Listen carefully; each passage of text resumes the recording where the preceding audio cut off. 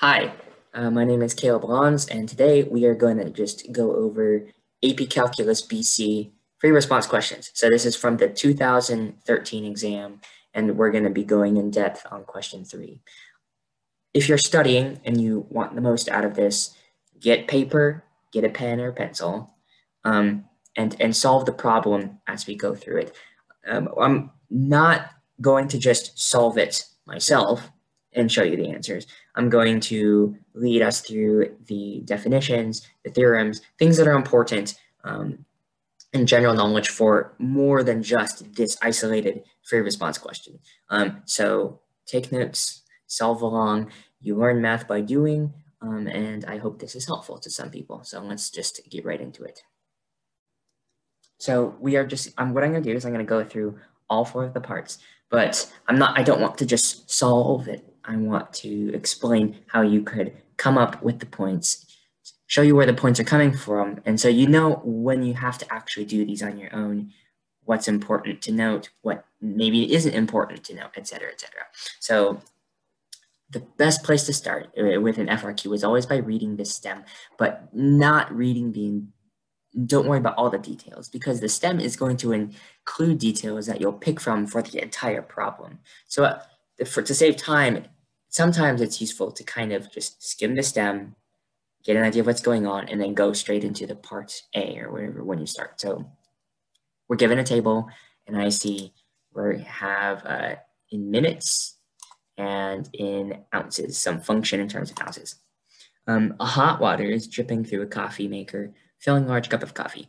Amount of coffee in the cup at time t, and then yada, they're giving us some domain of t, is given by a differentiable, so this is going to be important, function c, where t is measured in minutes. Selected values of ct are measured in ounces, so we're just given some values. So takeaway from this stem, just real quick in the back of your mind, is that c is just a function. It's just simply telling you a quantity of coffee in a cup. It's not anything tricky. It's no rate or anything like that. Part A wants us to use this data to approximate C prime of 3.5. Then they always kind of say something stupid like, show your computations that lead to your answer.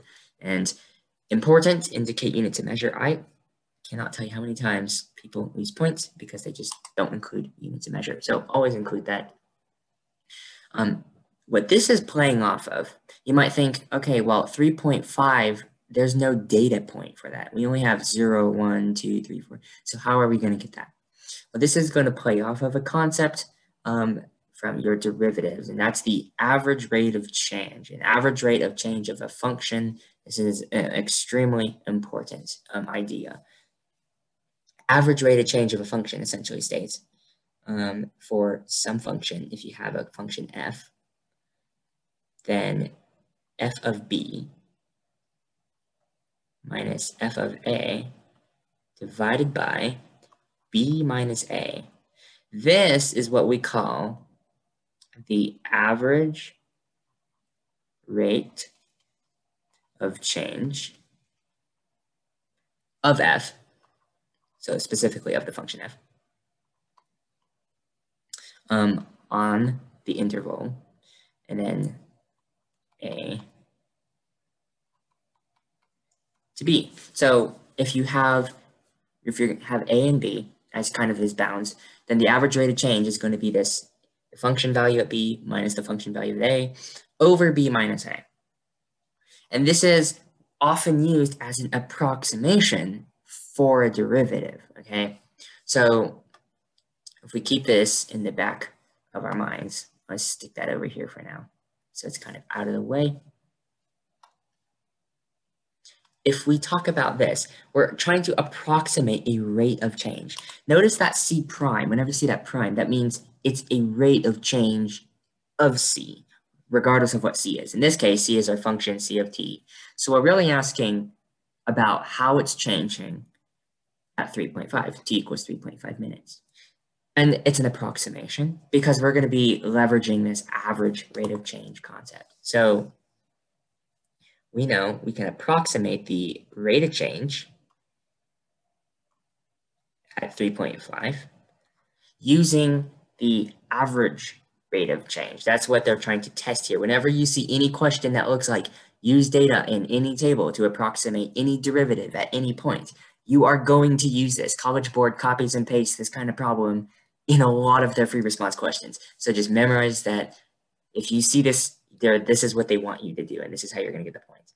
So this is going to be approximately, because it's not quite equals. And then we look, 3.5.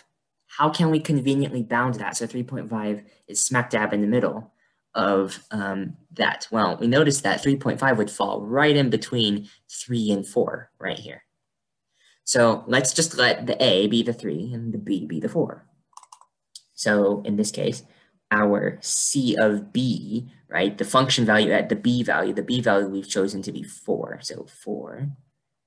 And then the function value, which happens to be C, and then A is just 3 in this case. Once again, we're seeing that 3.5 is exactly midway between this 3 and the 4. And then we just finish up the formula. 4 minus 3. And the rest is simple arithmetic, right? We just plug in what we get. C of 4 is 12.8. And C of 3 is 11.2. And then we're dividing by 1, which is really handy. We don't have to do anything funny. So this is just going to turn out to be 1.6. And don't stop, because there are units of measure, always. And they give these to you in the problem stem. It's quite literally just take this unit and put it over this unit. Here's where notation can come into play if you forget how to do the units. C prime of t is really just a way of rewriting dc with respect to t. So the function was change of the of c with respect to time. And you literally notice that what are the units of c? Well, ounces. And what are the units of time? Minutes. And that's literally how you can come up with those units if you're not sure what to do. So the answer would be 1.6 ounces per minute. What you shouldn't be afraid of is College Board graders docking you points for representing it like this, okay? If you said ounces per minute, that's just totally as acceptable as if you did ounces per minute, as long as you're communicating the proper, accurate mathematical idea. It doesn't matter if you spell it out like I did with the word per or use the fraction bar. That's not a big deal. What is a big deal is getting the actual types of units correct. Okay, so this in the way it's graded, where points are awarded, you will get a point for just getting this correct number. But then the other point, you get a whole point just for identifying these correct units. So never forget that after you find a numerical answer. Okay, so we're going to move on to part B. Okay, so part B, I've cleared the board so it's not just a disgusting mess of stuff all over. If you need to go back and pause and rewrite, that's totally fine. So in part B here, it asks, okay, so is there a time t within these bounds, right? So 2 is less than equal to t, and that's less than equal to 4, at which c prime of t, or just the derivative of t, equals 2. And then justify your answer, right? Which means you can't just plop down an answer. You can't just say yes or no. This is a classic example of a free response question type that they ask testing the mean value theorem. Can you recognize when you need to use the mean value theorem? And before we get to that, let's talk about what the mean value theorem is, and then how, if you know what it is, going into this kind of a question, you would see which elements are being hinted at in this question part that would signal you to use that. So the mean value theorem, and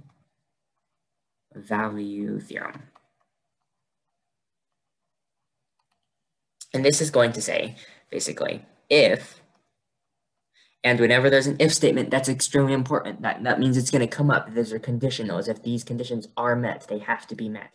So if what's going on, we need f, some function, to be continuous. So is continuous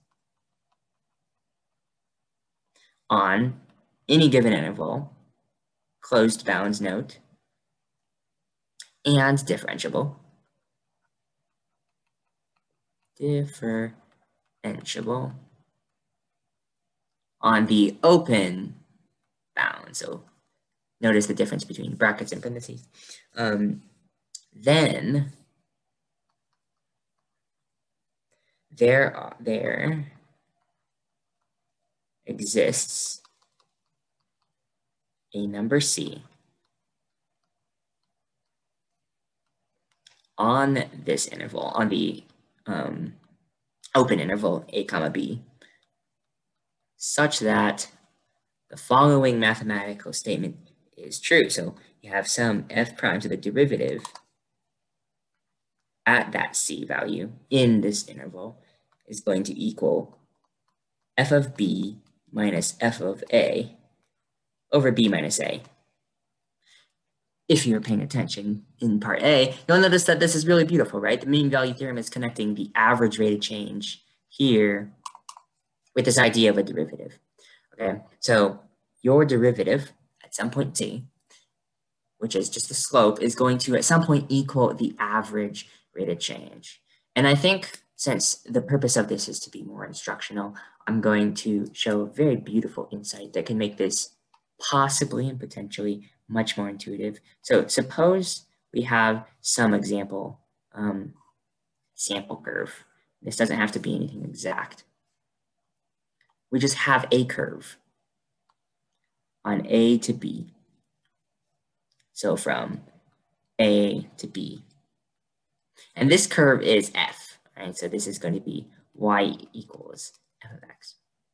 Now, if we wanted to, this is what the mean value theorem says. Okay, so if we have the average rate of change, I'm going to do that in blue. The average rate of change will be taking the function value at A, the function value at B, and then essentially the slope between them. So we would get this slope.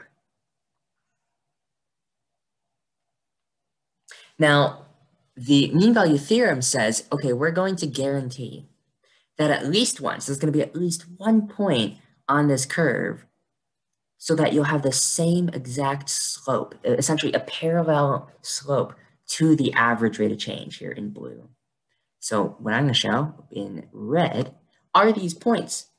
And we can identify that right about here, approximately right here, say, for example, that is a location in which the slope of the tangent is parallel with the average rate of change. And in this very specific curve, like I just kind of arbitrarily squiggled something on the board, we actually have a second point where this is true. And you think, can you spot where this is going to be? It's going to be roughly around here, because the slope at the curve at that point is roughly, I didn't draw that very well, but there we go, is roughly parallel to this. And so this is the graphical, a fun way to visualize this. And actually in the future, there are FRQs that ask questions that involve this kind of visual analysis. And that's what the mean value theorem is. This will always happen. As so long as the conditions, right? F is continuous, that's definitely true. It's differentiable, that's also definitely true. Then there exists a number c. That does not mean there is only one. That just means there has to be at least one value c in this interval. And so like this number right here, we could say that this is occurring at some x equals c. And this is some, c sub 1. This could be a c sub 2. Such that the slope at this specific point, right, the slope f prime of c sub 1 is the same thing as the average rate of change, the average rate of change slope, f of b minus f of a over b minus a. And so I know I just spent a lot of time going over that, but I feel like it's extremely important, not just for this problem, but because College Board really asks a lot of free response questions based off of this. And so knowing it now, it'll help us answer this question, know what to look for, but also in future problems, that is definitely useful. It'll come up. So how do we identify that this is even a mean value theorem problem, right? That's a good question to ask. Once you're familiar with the mean value theorem, you know it really well, how do you identify it? Well, they're asking us for a time t, okay, so some time.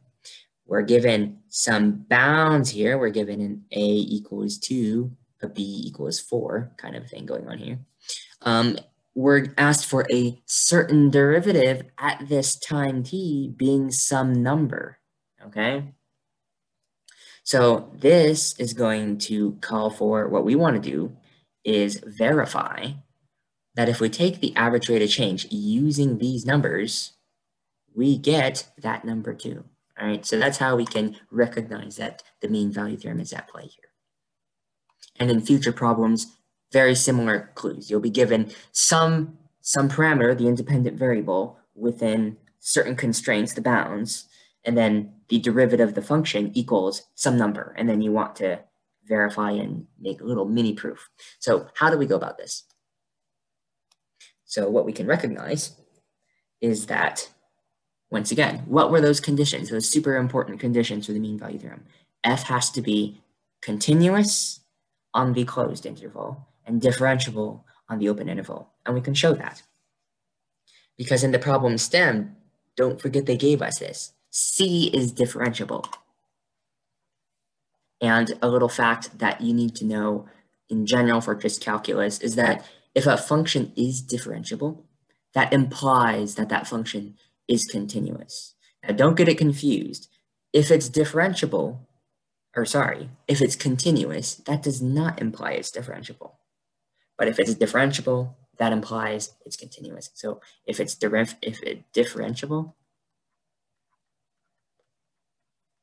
that implies it's continuous. And if it's continuous, does not imply that it's differentiable. And so what College Board, what a grader needs to see so that they can give you credit for this point is for you to just simply, literally just state that. All you have to do is write down in English and state it. Show the grader what you know. So we can say that C of t is differentiable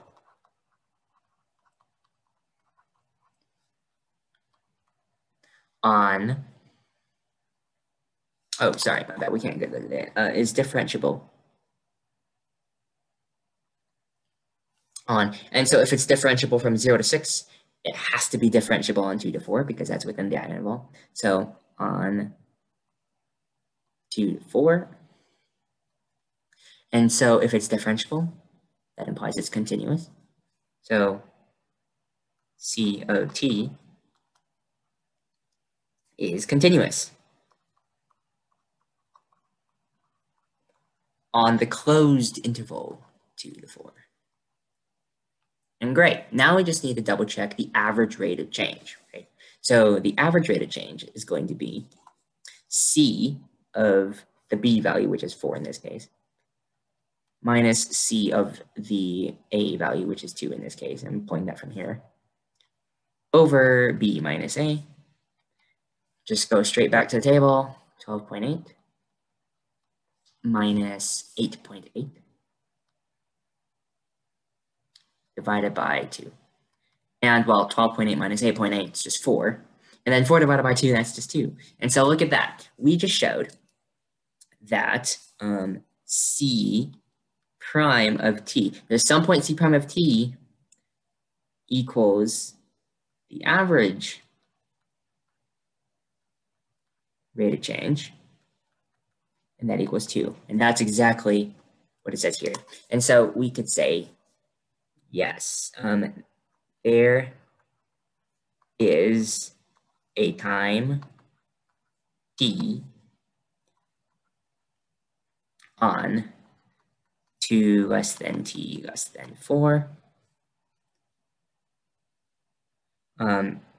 at which c prime of t equals 2. And then y, essentially we state that because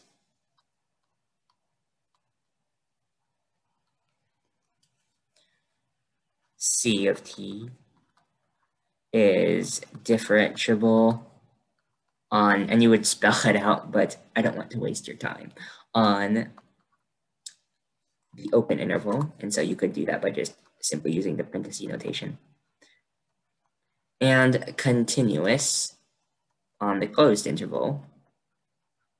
And c prime, oops, not that one, the average rate of change. So this c4 minus c2 over 4 minus 2 equals 2.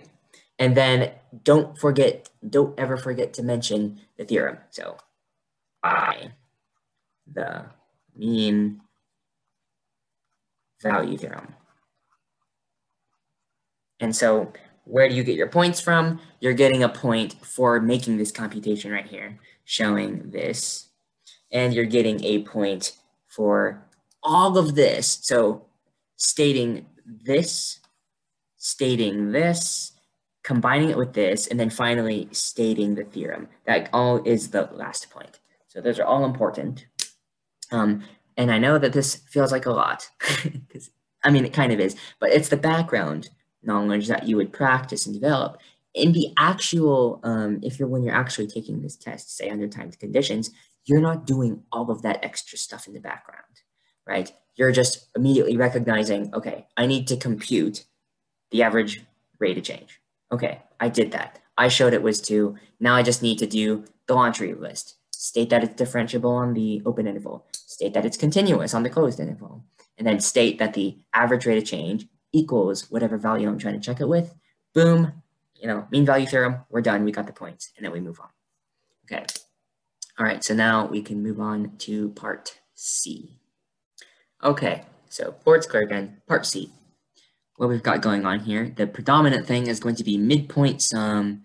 Use a midpoint sum with 3 subintervals of equal length indicated by the data in the table to approximate this, whatever this is. And then using correct units, once again, explain the meaning of that, whatever we just figured out. Okay, so I'm going to assume you have, if you're studying for this FRQ, you have had the lesson that goes over Riemann sum. So I'm not going to reteach that entire lesson. What I'm going to do is just be thorough and show how you could use a table like this to do a Riemann sum. Because you're not given an actual function that you can plug in, give values from. You're given a table of values, but it functions the same way. So 1/6, 0 to 6 of our function c of t dt. So we're integrating this, which is great. So we're approximating it. All right, what's going on? So first of all, midpoint Riemann sum. And we have 3 subintervals. So when I see that we're doing with 3 subintervals, I like to visualize what this is going to entail. And that entails the leftmost point of this rectangle in the x direction and the rightmost point in the x direction. And so I know that I'm going to have some rectangle here that's going to go from 0 to 2. And it's going to have, some midpoint height, because this is the middle. If 0 is the left, and if this is the right, then this has to be the middle, right? So it has some height here. And then we just got to do that again. So the idea is, and this is going to be a little bit in the way. Oof. I'm sorry to the table, I kind of messed it up. But the next set is that now this 2 here is going to be the left. This is going to be the new middle, and this is going to be the new right. So see what happened there? And so once again, we're going to have a rectangle that has a base of 2, and the midpoint is going to be a little bit taller. So something like this. And then finally, if you think about it, this becomes the new left. This becomes the new middle. This becomes the new right. So you have three subintervals. The one that goes from 0 to 2, 2 to 4, and 4 to 6. Those are all equally sized, and we've been pulling the midpoints, which have been 1, 3, and 5. So I'll just illustrate this one real quick. It'll be a little bit taller. Okay, so this is generally where we're getting these numbers from. So when we talk about this, all we need to do is show that we understand Riemann sums. So we take the 2 minus 0, because that's the difference, that's the x, that's the width, this difference between this one and this one. And in this case, we are multiplying it with the function value just in the midpoint, so 1, c of 1. Next one. The next, remember, so this was going from here to here was our first subinterval, and the next subinterval, this is the left endpoint, and this is the right endpoint. So we are taking 4 minus 2, and then taking the midpoint in between that. So in between 4 and 2 is 3. And then finally, this is like up here. This is the left end, this is the right end. So we want to get the width of the base. Once again, these are represented. This 2, this 2, and this 2. So 6 minus 4. And then the function value in the middle, which is this 5 right here. The rest of that problem is just going to be plugging and chugging, right? So we have 1/6, 2 times c of 1, which is 5.3, 2 times, and then c of 3 is 11.2, 6 minus 4 is 2. C of 5 is 13.8. And those are just grabbing from the table. And you can do a little bit of, you can speed this up. If you pull the 2 out, you can get 1/3 because 2/6 is 1/3. And then sum up 5.3 plus 11.2 plus 13.8, that's going to be 30.3. And then when you just simplify that, it's 10.1. Now, we don't want to forget the units because, oh man, it's sad to miss the units on a problem like this. It's easy to forget too because you've done all this Riemann stuff. So using correct units, what is it? So we just are talking about an average rate of change, or not average rate of change, the average value of a function. And since the function is in ounces, this is just going to be in ounces. Okay, so the back half of this part, right? Using correct units, explain the meaning of this integral. This requires you recognize a very important definition.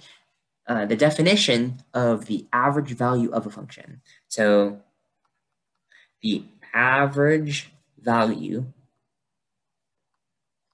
of a function, any function f, on the interval from a to b is this. It's going to be 1 divided by b minus a times the integral from a to b of your function.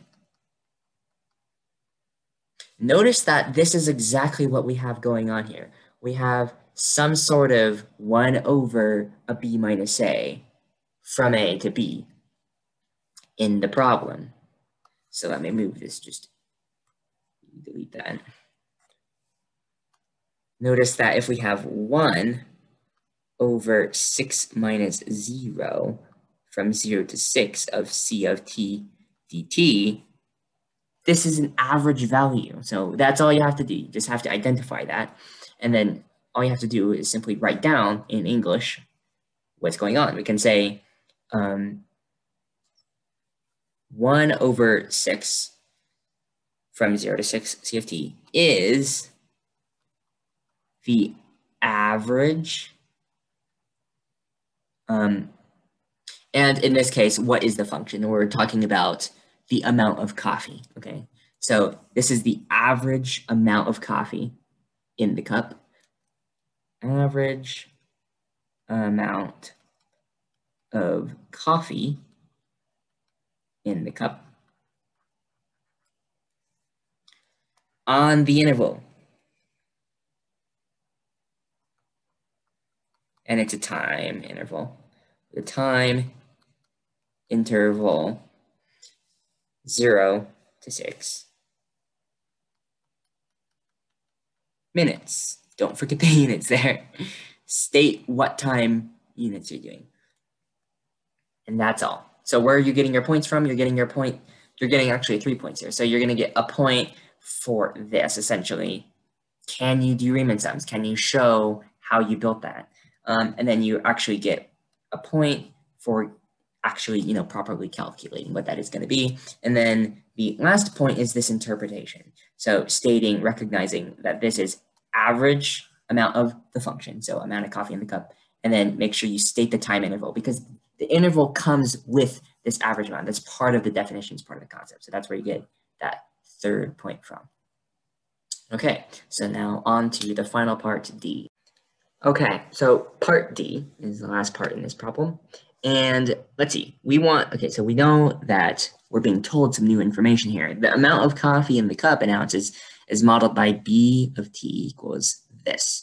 Using the model, find the rate at which the amount of coffee in the cup is changing at T equals 5. Okay, lots of words, but just pick this apart.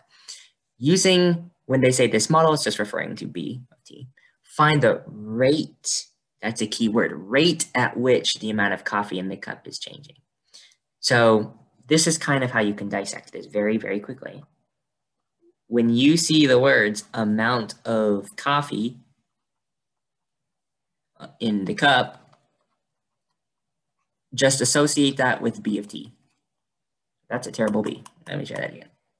B of T. Now, whenever you deal with a rate, always associate that with a derivative, okay? So rate, associate with derivative. Okay, so this is what should be going on in your mind. You don't have to handwrite all this out, by the way. Just, that's what should be kind of going in the background. So what you notice here is that, let's see, find the rate at which the amount of coffee in the cup. Well, we just said the amount of coffee in the cup is just B of T. So rate of B of T, so derivative of B of T, B prime of T, is changing at T equals 5. At T equals 5. So there you go. That's how you would dissect all this English into just what you're really looking for. You're looking for B prime of T, and then plug in 5, get an answer. So that's going to be our process. That's going to be the general strategy here.